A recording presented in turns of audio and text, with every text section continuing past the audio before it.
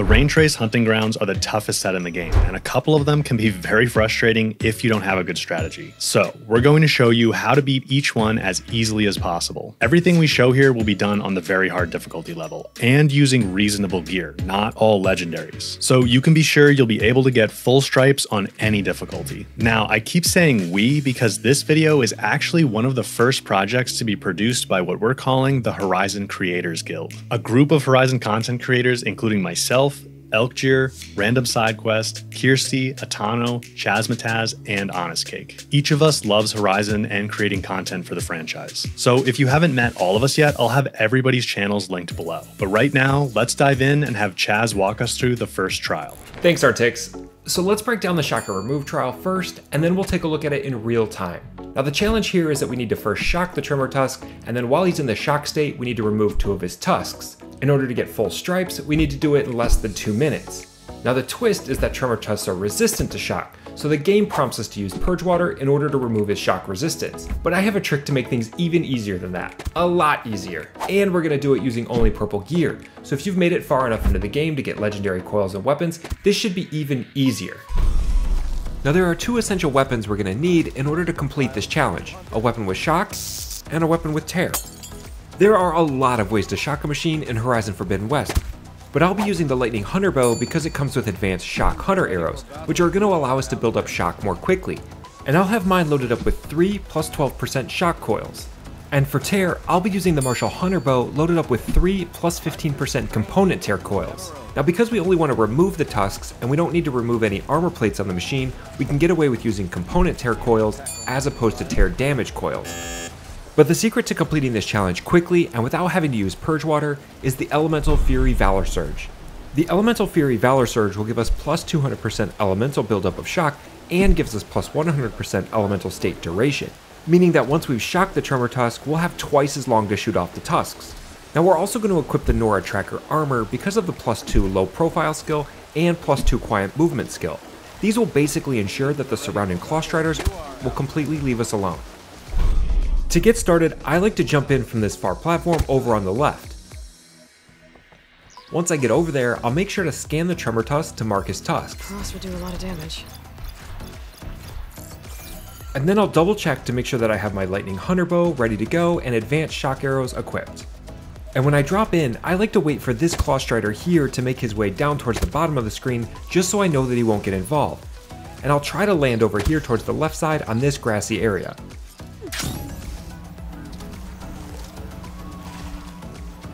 Now once I land, I want to trigger my Valor Surge right away.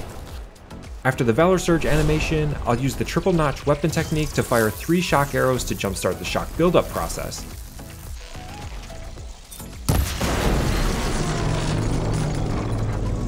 And it's going to take just a couple of arrows to build up enough shock to put the Tremor Tusk into the shock state.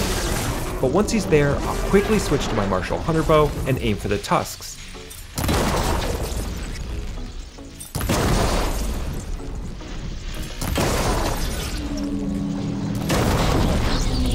And just like that, we're able to complete the shock and remove trial in a little less than 30 seconds. Now I'll go ahead and pass it off to Ahtano, who's going to take us through the mounted combat trial.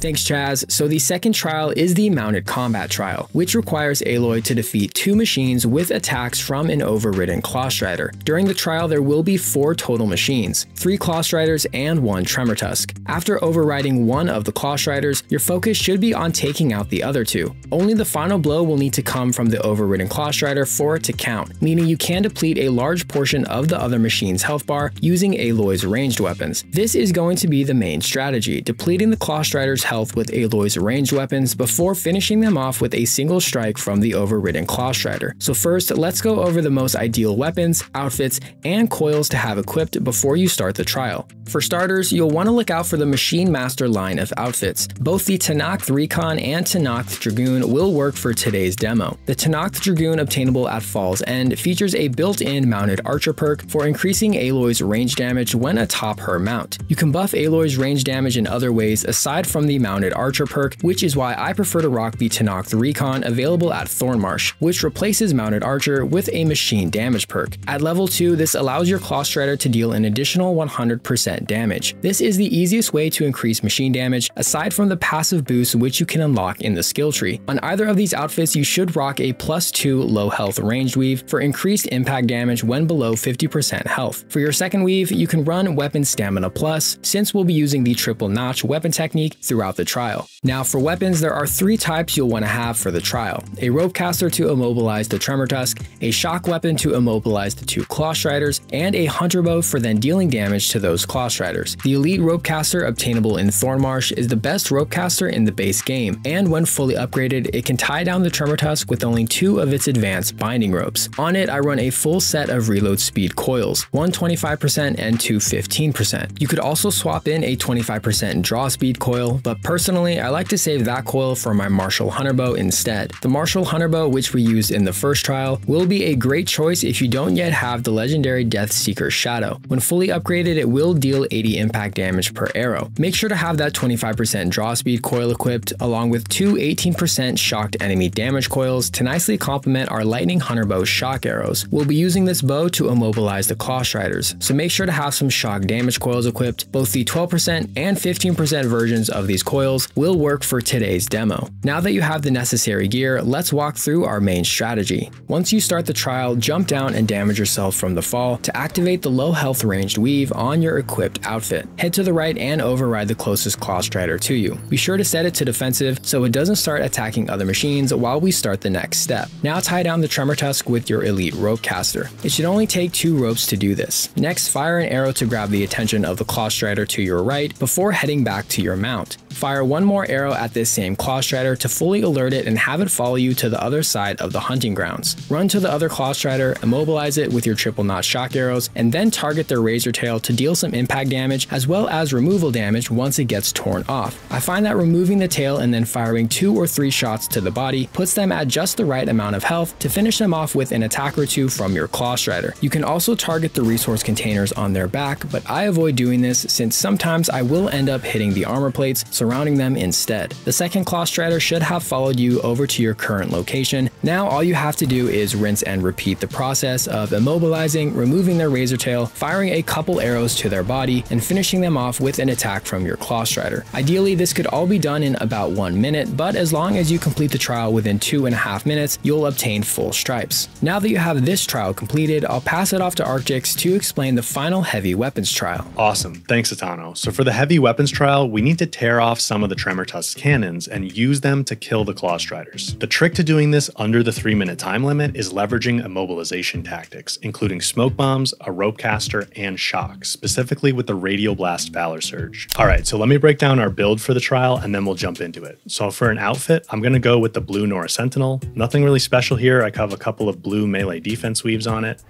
The stamina regen and concentration skill perks are helpful but not critical, so nothing really special about that outfit. Nothing really special about this blue slicing hunter bow either. I just need a weapon I can use to basically aggro the Claw Striders at a certain point, which you'll see in a minute. This purple Glow Blast Sharpshot bow is pretty critical though, so we want that for the Tear Precision arrows to get the cannons off the Tremor Tusk. And then the third weapon we need is a rope caster. I'm going to be using the Anchor, but I would highly recommend getting the Elite from Thornmarsh first if you can, but it can be done with a lower rarity one, and I'm going to use the Anchor with just 1 draw speed coil on it. Okay, another critical thing here is going to be the Valor Surge, which is Radial Blast. This is going to allow us to shock the Claw Striders and deal a bunch of damage to them, and you do want this at level 3 first if you're on higher difficulties, like very hard. And before you start the trial, you're going to want to make sure you have full Valor. So in the bottom right there, you can see my purple Valor bars all the way filled up. So you'll want to make sure you have that ready to go before you jump in. And then the last thing is in the bottom left, I'm going to make sure I have at least 3 or 4 smoke bombs ready to go. And then we'll go ahead and start the trial. All right, so right before we jump in here, I'm going to highlight the shock cannons on top of the Tremor Tusk. We're going to end up tearing those off right off the bat with our Tear Precision arrows on the Glow Blast. So we'll jump right in here. And we're going to try and get both of them off in one shot, which it helps to basically hit one on like the inner edge while he's turning here. So that should get both of them for us, which it does. That's awesome. And we got a tear damage boost because we're in stealth here. So now our priority is to tie down the tremor tusk to basically take him out of the fight for the rest of it. So we'll run over here. I'll pop smoke to make this a little easier. And then we can use a combination of regular rope caster shots and the penetrating rope weapon technique to tie him down. So if anybody starts attacking you here, you can pop smoke again. And again, having the elite rope caster makes that go a little faster, but we got it done here. So he's down for 90 seconds now. We don't have to worry about him. And now we need to get all the claw striders to group up. So we want to kind of bait them in here if they're not already coming. Sometimes they're on the edges there and they don't really notice where you are, so you have to bait them a little bit. But you can't deal too much damage to them because we're going to try and get them all bunched up here, and then you'll see that our Radial Blast Valor Surge is going to almost kill them. So if we do too much damage, we will kill them with the Radial Blast, and then we won't be able to complete the challenge because we have to kill them with the shock cannons. So what I just did there, 41 damage, that's about as much as you want to do. So you kind of have to have some patience here and play chicken with them. They're all pretty close to each other right now, so I'm going to go ahead and pop smoke. This is about as spread out as you can have them. So I'll position myself in the middle and we'll hit the Radial Blast Valor Surge, which you can see almost kills them and also immobilizes them with shock. So I'm going to get ropes on them while they're down to make sure they don't move. We can pop smoke again here if they start to get up. Okay, so they're all roped down, and now we just need to go find a cannon that we tore off, which there's one right here. And we should be able to hit each one of them with one or two balls of energy, depending on which difficulty you're on here. And that's the trial.